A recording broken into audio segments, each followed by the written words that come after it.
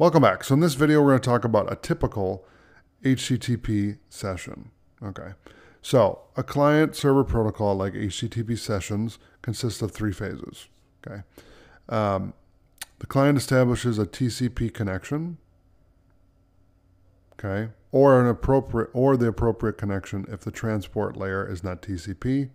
The client sends its request and waits for the answer. The server processes the request, sending back its answer, providing a status code and appropriate data.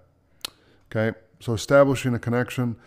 In client-server protocols, it is the client which establishes the connection. Opening a connection in HTTP means initiating a connection.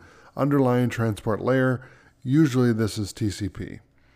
Okay, so that is session. Thanks for watching. I'll see you in the next video.